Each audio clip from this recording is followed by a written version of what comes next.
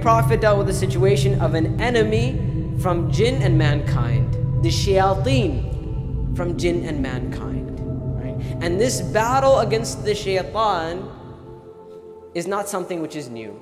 This battle started with the beginning of creation of mankind.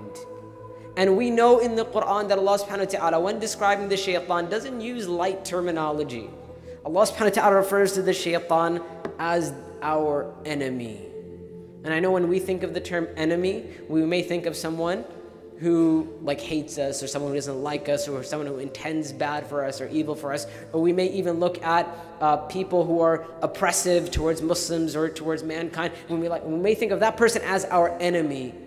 Allah subhanahu wa ta'ala reminds us that before any of those people who have ill will towards us, anyone in the world who wants to harm us and to bring us pain and all of that, there is an enemy on top of all of those enemies, and that is the shaitan. Inna shaytana lakum adu. Allah says that the shaitan is most certainly an enemy for you.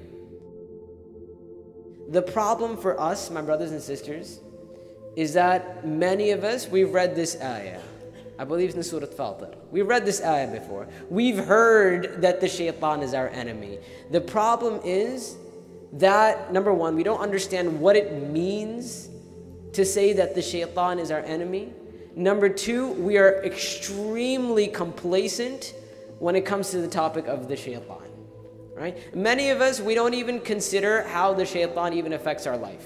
We go through our lives, and often I say this to my class when we talk about the shaitan. I pose a question: when was the last time you woke up in the morning and you said to yourself, today I will take the shaitan as my enemy?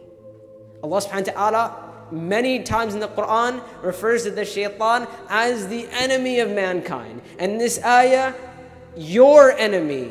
And when Allah subhanahu wa ta'ala says you, He's not referring to people.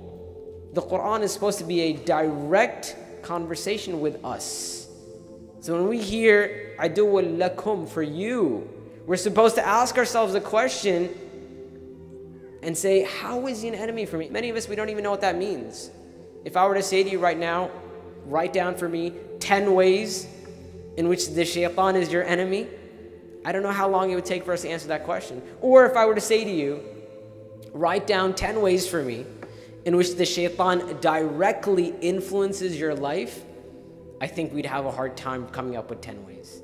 And have no doubt that the shaitan influences our life in many more than 10 ways. And this is why if you go through the Quran and the Sunnah, you see mention after mention after mention of the shaitan. The shaitan influences our life in many more ways than we even imagine.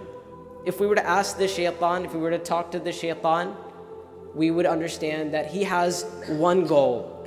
His goal in life is to make sure that everyone in creation, all of the children of Adam, end up in the hellfire. He has vowed to send the children of Adam to the hellfire. And when we say the children of Adam, the children of Adam alayhi salam, it doesn't mean just Muslims. Every single person in creation. Have no doubt that the shaitan is actively working to send these people to the hellfire. From the very beginning of creation, Allahu A'lam how long, thousands upon thousands upon thousands upon thousands of years, the shaitan has been working to mislead mankind. And he's been learning. And this is why the shaitan, he understands two very, very dangerous things about us. He understands our fears and he understands our desires. And when you know somebody's fears and desires, that's a very powerful tool to control someone. And the shaitan has access to both. He's been learning and studying us for that very long time. And this is why if you look in the Quran, Allah subhanahu wa ta'ala actually tells us of conversations that took place between Allah and Iblis and the shaitan. Why are those conversations there?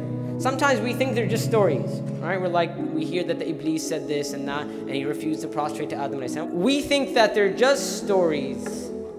But the reason why Allah subhanahu wa ta'ala tells us about the speech of shaitan is for us to understand how the shaitan is our enemy, and it's for us to understand how we can protect ourselves. Because the shaitan, in the beginning of creation, when Allah subhanahu wa ta'ala created Adam alayhi salam, at that point he vowed to mislead mankind.